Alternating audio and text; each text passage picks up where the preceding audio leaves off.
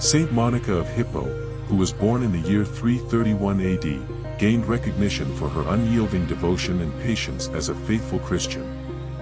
Despite her husband's flaws, she displayed exceptional virtue within their marriage. Her unwavering commitment to praying for her wayward son, Augustine, ultimately resulted in his conversion due to the teachings of Saint Ambrose.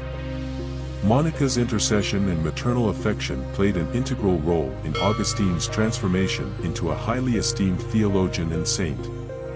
On August 27th each year, we honor Monica as a symbol of how faith, love, and persistent prayer possess the immense ability to bring about profound change.